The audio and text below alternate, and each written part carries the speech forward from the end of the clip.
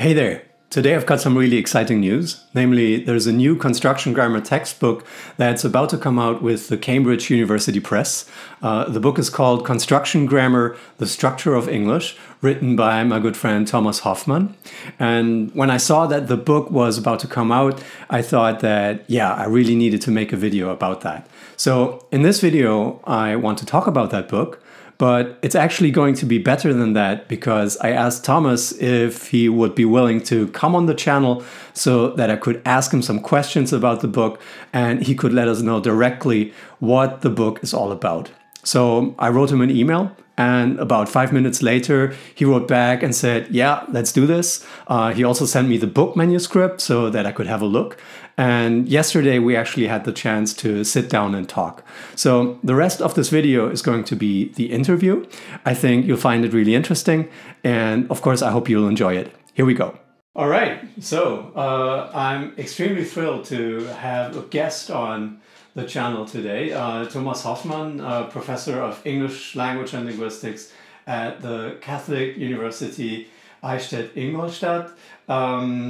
Thomas, you are the author of a construction grammar textbook that has just come out. We've known each other for quite some time. For those of you who don't know Thomas, Thomas is professor in Eichstätt. He has done a PhD at the University of Regensburg. He's also been professor at the University of Osnabrück. And you've also had a position, or still have a position in China, right? Thomas is the author of several books. So, for example, his 2011 book on preposition placement in English, then the 2013 Oxford Handbook of Construction Grammar that he edited together with Graham Trousdale. In 2019, he published a book on comparative correlative constructions in English. And now the reason that we're meeting today is the 2022 book with the title Construction Grammar, The Structure of English. So I can't really describe everything that Thomas has been doing up to this point, but well, he's an expert in syntax, varieties of English, corpus linguistic methodology, but more recently also he has worked on linguistic creativity, on multimodality, so there's really a lot going on. Thomas, it's great to have you on the channel. Welcome. Thank you very much, Martin. Thank you for this very kind introduction, and it's great to see you again. Great to see you too. So, we're here to talk about your book. So let's jump right in and please tell us a few things about the book. What is it about and who is it for? Yeah, thank you for this opportunity. Well, the book is an introduction to construction grammar as a theory and what it can do when it comes to describing, as the subtitle says, the structure of English. So what was important for me was to write a book that students who'd just taken a Linguistics 101 course, who are familiar with the basic concepts from phonology to syntax and social linguistics, could pick up and then would get like a very comprehensive overview of phenomena from English that would show them how a single cognitive theory can capture those phenomena. So that even though in the introductory course they might have got the idea that some of these fields are rather separate, that there might be a strand of research that's emerging that sort of brings this together, and that, like an umbrella theory, at least tries to account for all of these phenomena. Mm-hmm.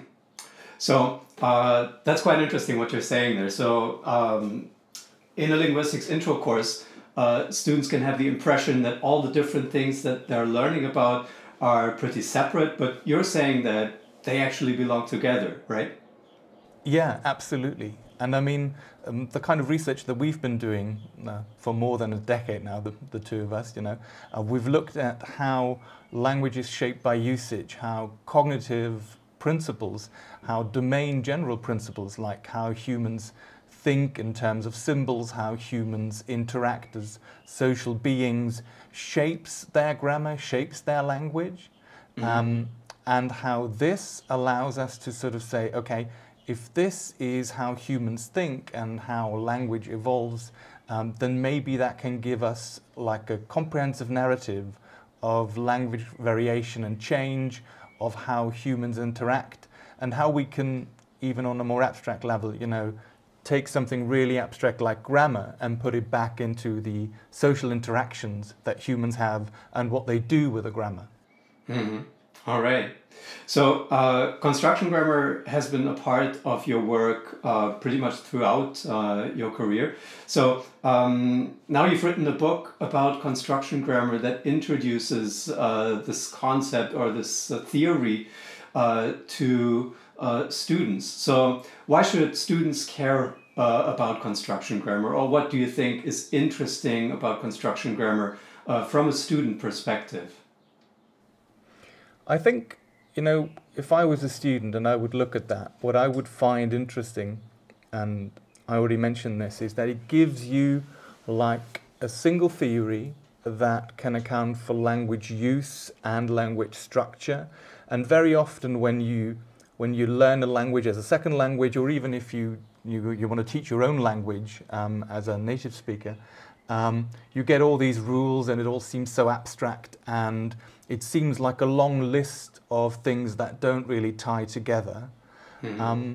And what construction grammar does is, I think, as I said, provide a common narrative for you to think about language as something that humans use to interact symbolically, to talk to each other, to exchange feelings, and at the same time that this very basic idea that we talk through symbols doesn't just inform like the word level, but that you can use that to also think about more abstract grammatical concepts like tense, aspect constructions, all the way down to, as I said, language evolution, change and variation.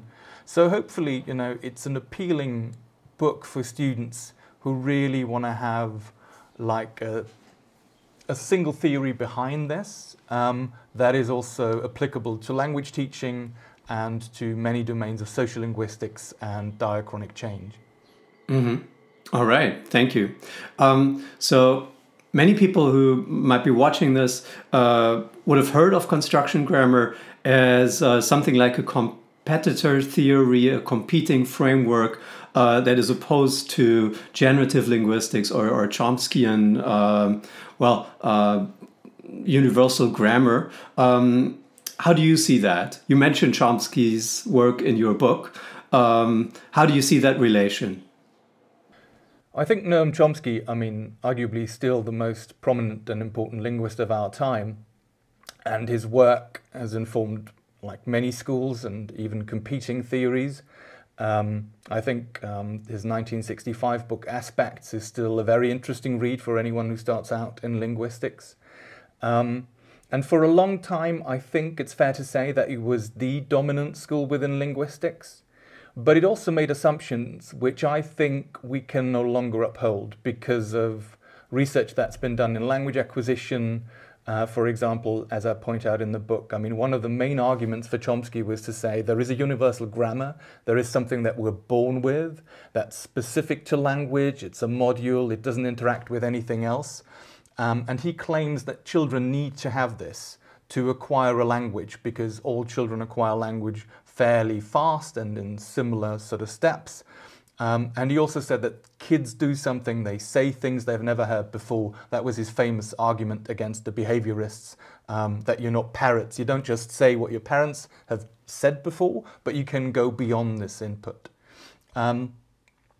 But there have been empirical studies as well that have just shown that, if we go beyond a simple behavioristic model, but if we include domain general knowledge, things that kids can do even outside of language, like form categories, knowing that this cat is another instance of a category of cats, and they've seen many different ones, black ones, white ones, or whatever, that these are general domain cognitive principles. And if you take these together with the social human beings that we are, Michael Tomasello has done a lot on this, on language acquisition and on how social interaction and principles of joint attention, from the start when parents are interacting with babies, before the babies can even speak, you can see after 6, 7 months that there is joint attention. They'll be looking at the same thing, and parents have a way of directing the attention of the kid to that object. So there's a lot going on in a kid's brain, so to say, and language can piggyback on that, and it can help kids sort of say things they've never said before, because they can generalize, they can categorize, and they can build on that. And a lot of the empirical work has shown that some of the arguments that Chomsky made through the years, which were theoretical, in saying these structures do not show up in the input of children, well, it turns out that a lot of people like Pullum and Scholz have shown these things do appear in the input that kids get. And if we look at more closely at the input that caretakers, parents and siblings and so on provide, that it's cued to what the kids need with respect to what's sometimes called motherese, a special intonation that goes up, shorter phrases, and again, joint attention, pointing, directing, all those kind of things. And if you look at the ecological environment of language acquisition, where all of this happens, then it becomes clear that language is embedded in that, and that language is sort of facilitated by that. And it's not the case that we need to postulate a very abstract universal grammar that's part of your genes and that kicks in, sort of almost regardless of input. Mm-hmm. Yeah, there you're mentioning already a couple of keywords that are central to the second chapter of your book, which is called usage-based construction grammar. So domain general cognitive and socio-cognitive processes play a key role there. In your view, can you maybe outline in a few words what makes a usage-based view of language different from other approaches that are out there? Yeah, I mean, most other approaches sort of look at the structure of language and do not worry about how often a specific word is being said. You just assume that something like Zoom meeting, is a lexical concept, and you need to store it, and it doesn't matter how often you hear it, it's in your mental lexicon. Now, from a usage-based perspective, we would argue that it also matters how often you hear and produce something. And as we've all known throughout the pandemic, video calls have gone up, and many of us had to do remote teaching. So things like home office and Zoom meetings and video calls will have been repeated over and over again.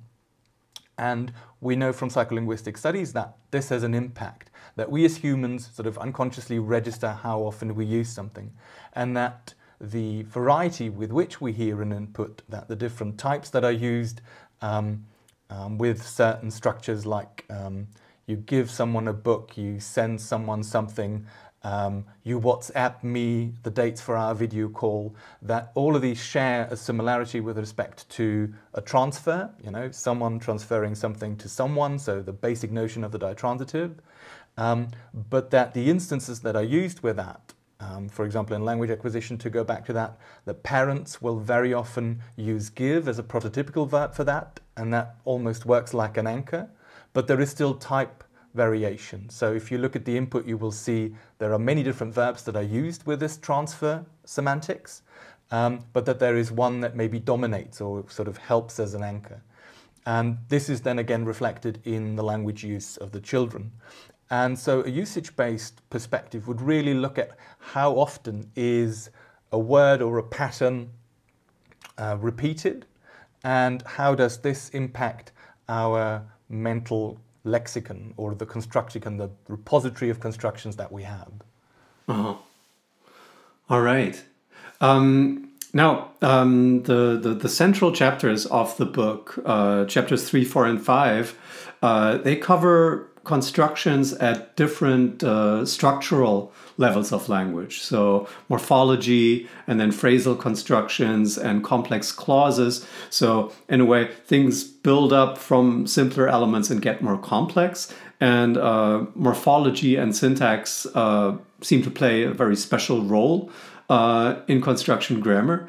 If we contrast that with issues that are related to, let's say, semantics or phonology, they don't have their own chapters in the book, but rather they're directly woven into the other topics. Is there a reason that the book has that kind of structure? So it's different from, let's say, an intro course where you start with the sounds and then you cover meaning and then you move on to the other structural layers.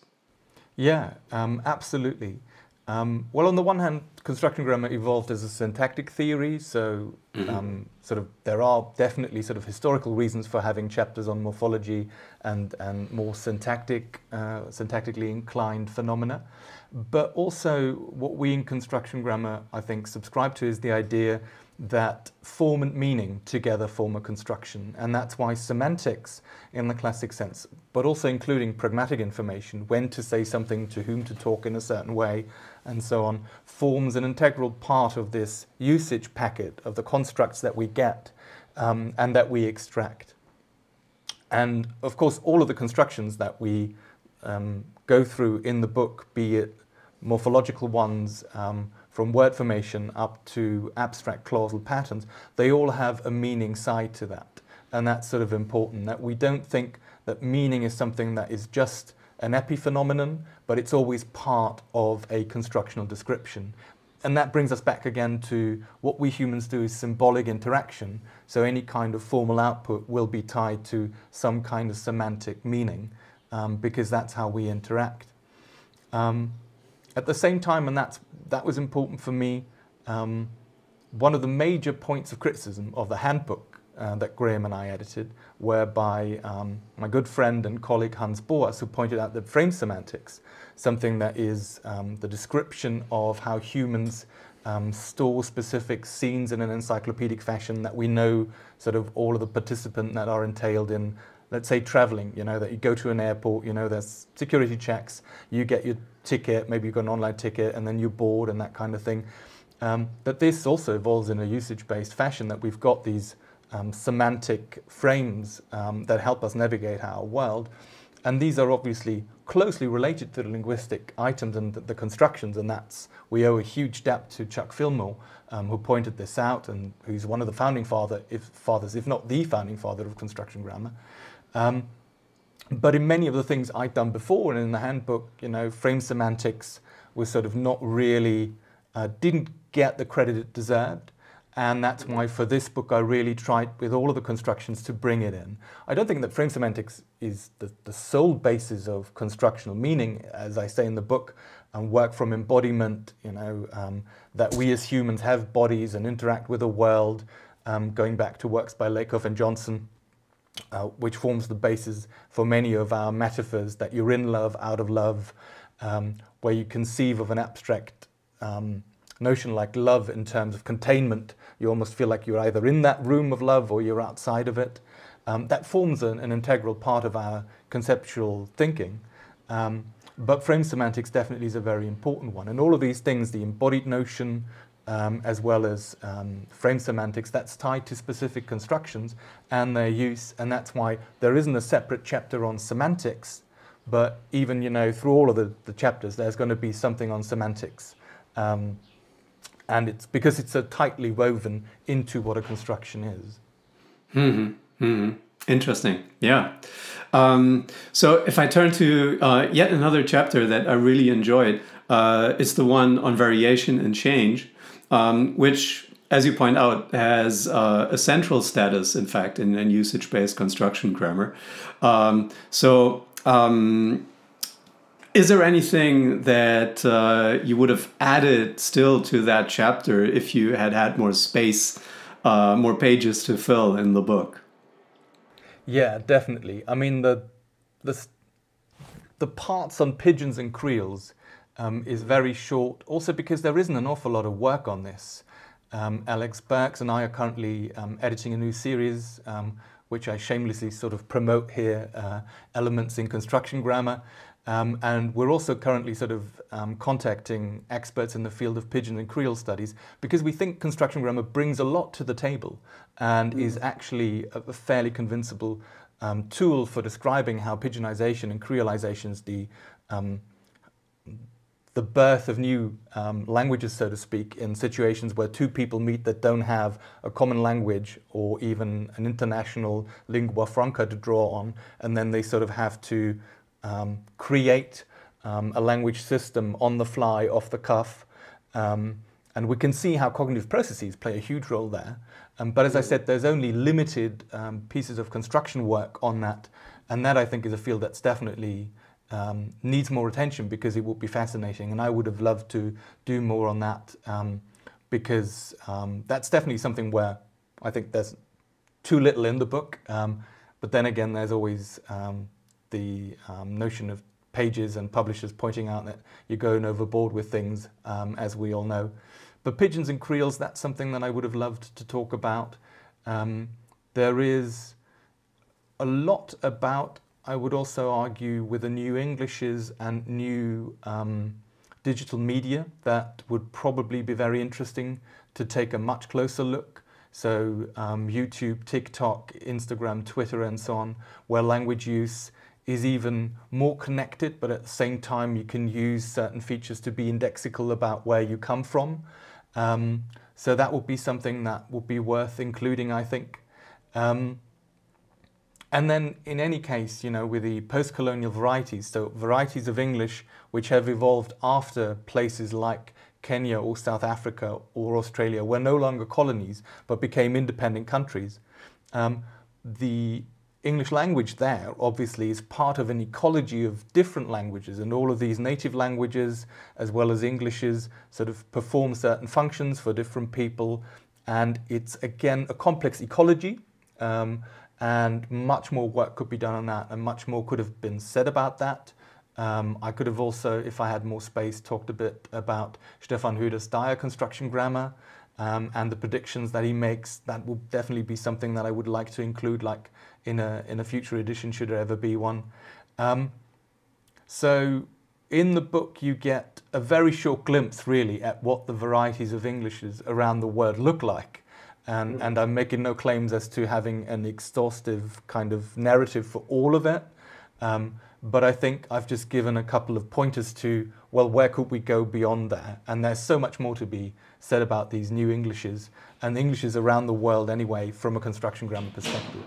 Mm-hmm. All right, that's really interesting. So you're saying that in the community of researchers doing work on pigeons and creoles, construction grammar is something that is interesting and valuable to them.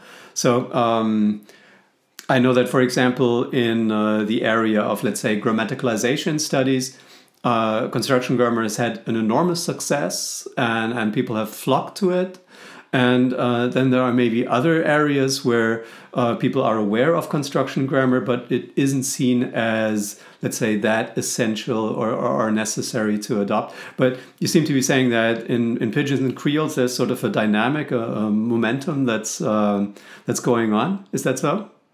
I would hope so. I mean, when we checked out the list of potential authors, we came across a handful of people, and I think so. There is an emerging field, and if anyone's watching this, you know, if you're interested in it, I'm pretty sure there's lots of research questions that you could follow up on. But unlike grammaticalization, where, as you said, you know, lots of people are now using construction grammar as a theory, I don't think that in language contact, and in particular in pigeon and creole studies, a lot is being done on construction grammar approaches. Mm-hmm. Okay. I want to come to something completely different that relates to chapter 7 of the book, where you contrast different constructional approaches. So there are lots of them out there. So there's cognitive construction grammar, which is usually associated with, let's say, the work of Adele Goldberg. There's radical construction grammar, again, associated with the work by Bill Croft, etc., etc. So it seems that there are lots of different versions of construction grammar that differ across various dimensions and aspects. So if I come to construction grammar as a newcomer, as a student, does it mean that I have to choose one over the others? could it be that I'm picking the wrong one for me, or how does this work? Why are there so many construction grammars? Yeah, well, I would reassure people that, as long as you're doing construction grammar, you're doing it right. But more seriously, the different approaches differ in important aspects, but and that's going back to Adele Goldberg's contribution to the handbook, which is just labeled constructionist approaches. And I think that just shows they share a lot of the common tenets, symbolic thinking, constructions as full meaning pairings, that all of these things sort of form the core belief and assumptions of construction grammar. Now, some of them obviously have a different scope. So radical construction grammar, which is being developed by Bill Croft in particular, has a typological background. So he's really interested, and he's got a new book coming out in the Red series as well. I'm really looking forward to that, about the morphosyntax of the world languages. Right. Absolutely fascinating, because Bill is the world leading authority on construction grammar and typology, and a brilliant scholar. But there, of course, the focus is on how different languages might encode similar meanings, how semantic maps that we have of certain things flesh out in different languages. At the same time, because of this typological angle, some of it might be more abstract. Also, strangely enough, and that's more of an aside, and again, like an ad for another book by Bill Croft, I thought I think it's a 2012 book, Verbs, where he talks about aspects, argument structure, and tense constructions, that hasn't been sort of been picked up enough, I would think. I don't see a lot of people referencing it. I think it's got a lot of important insight. So strangely enough, some people are sort of missing out on the book, and if you haven't read it, again, I strongly endorse that. It's a great book. But because of this typological angle, again, some things are going to be more abstract. And also, I mean, Bill explicitly is against formalization. I think you can explain this historically, what within the States, because the one formal paradigm that was important, or still is Chomskyan linguistics, and it's almost like a sort of move away from this and its claims. But then again, you've got more formal approaches to construction grammar, which explains why at the other end, you've got people who are sort of, I think, closer to computational science, like the fluid construction grammar people. They're doing some great work with respect to also the passing of authentic language into the constructions that are used. So they're more interested in a computational application. But that also makes it sound as if it's way too limited. They also include work from embodied research, just like embodied construction grammar. They're also more processing based, and you can see the advantages of that. If, again, you don't have to pick one, but if you're more interested in language processing, and also, I guess, in the interface to neurosciences and psycholinguistics, then these processing-based models, which make explicit claims about how constructions interact, and they formalized it, like embodied construction grammar, like fluid construction grammar, or Ray Jackendorf's parallel architecture, then it's easier to sort of link these to that kind of research because they make specific predictions. Mm-hmm. And again, at the same time, the work that Adele's been doing in what's been known as cognitive construction grammar, and very often it's the construction grammar that people know, is the usage-based perspective, lots of work on diachronic construction grammar and social variation, use that framework, and the advantage is that it's not too formalized, so it's like a good entry point for people. And as I said, it hasn't given us a lot of great insight into many phenomena. Off the top of my head, a bit of a pet topic of mine, if we think about filler gap constructions, something that was really at the heart of generative grammar, where they said, well, if you look at questions like who did you talk to, and relative clauses, the man to who I talked or who I talked to, you see similarities because you can say, who did Tom say that Martin claimed that Adele talked to? Some of these are really contrived and you don't find them in usage, and the longer they get, the more complicated they get. But at least you can make them a bit longer, and you can do this for questions and relative clauses. And so they share something, these different kind of constructions share something. And generative grammar was really good at capturing generalizations. And that's, I think, again, something to be, that should interest us as construction grammarians. But Adele, for example, in collaboration with others, has shown that pragmatic information and information structure crucially also informs what you can do and what you cannot do with these constructions, what you can question and what you can't question. Right. And Ivan Sark has a brilliant paper in Language. It's a bit of a tough read, where I think it was 2010, where he looks at these different filler gap constructions as, yeah, they have a lot in common, but if you look more closely, then there's lots of idiosyncrasies. So what, for example, is only used in standard English in interrogatives, but it's not used in relative clauses. So that's a dialectal feature. The book, What I Read. So there are, despite the fact they look all alike, they've got many differences. And so again, Adele has done some great work there on this. Argument structure constructions, the book that she's probably most famous for, and her recent book, Explain Me This, also went back to this and gave it a psycholinguistic perspective.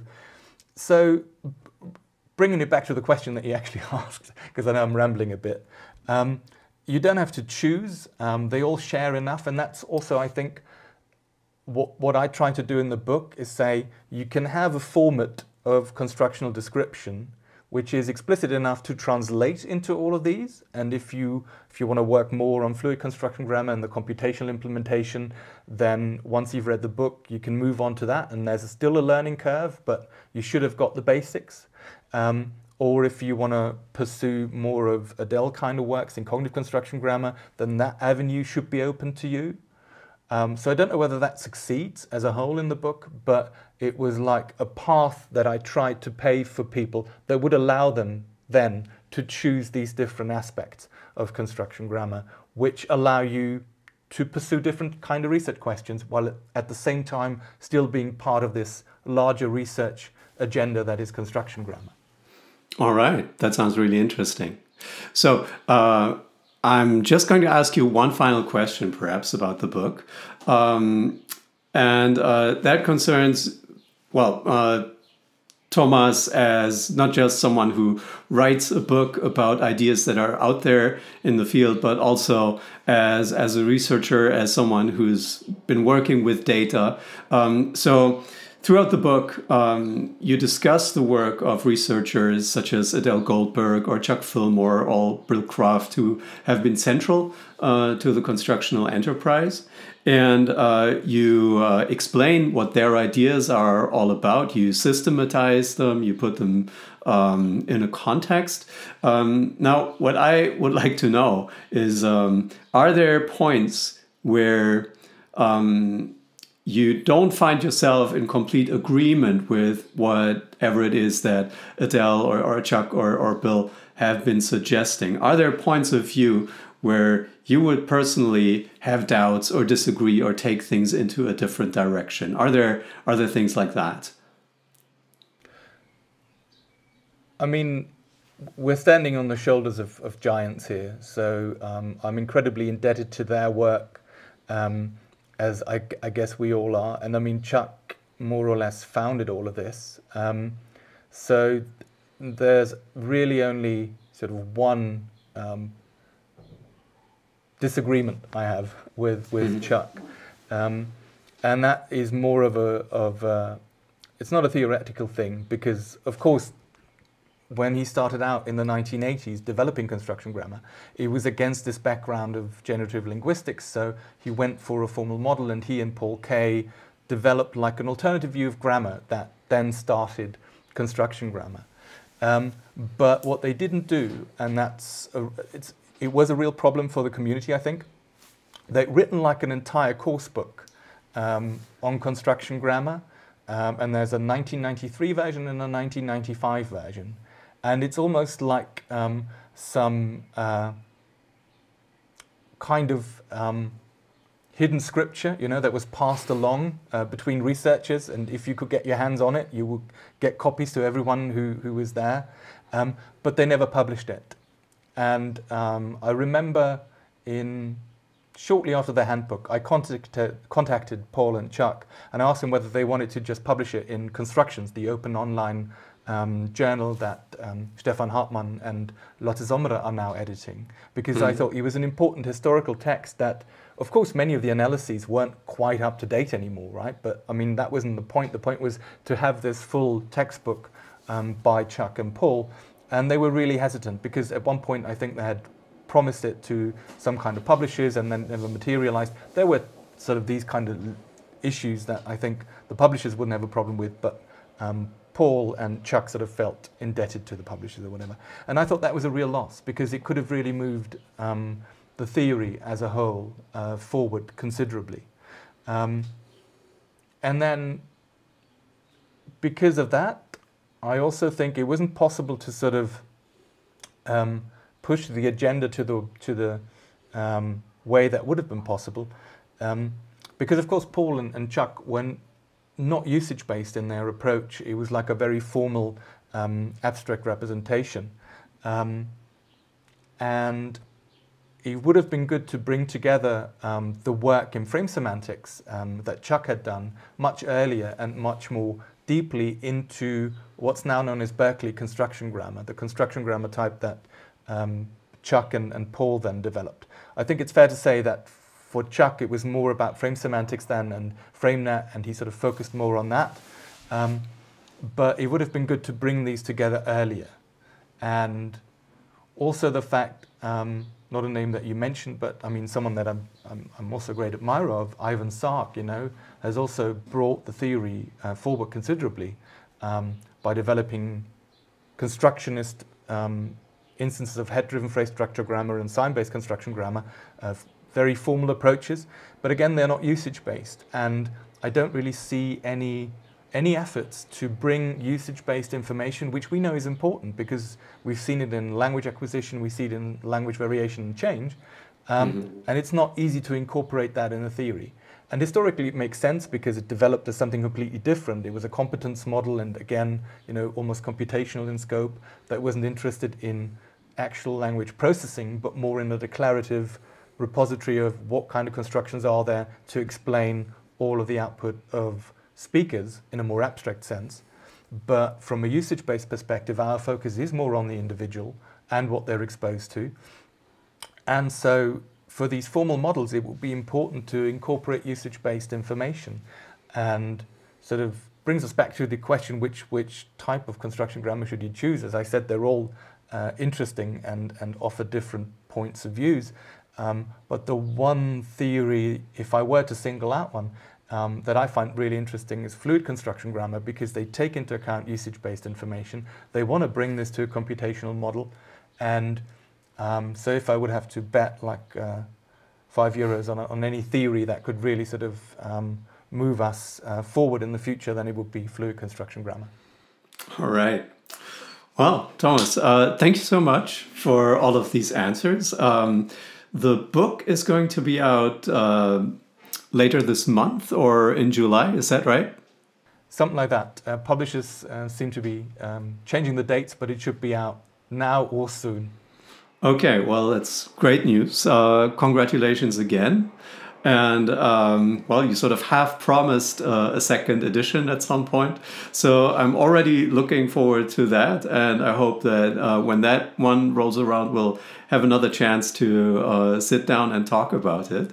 And, of course, hopefully before that, in the real world, preferably with a few beers. Absolutely. All It's right. been too long.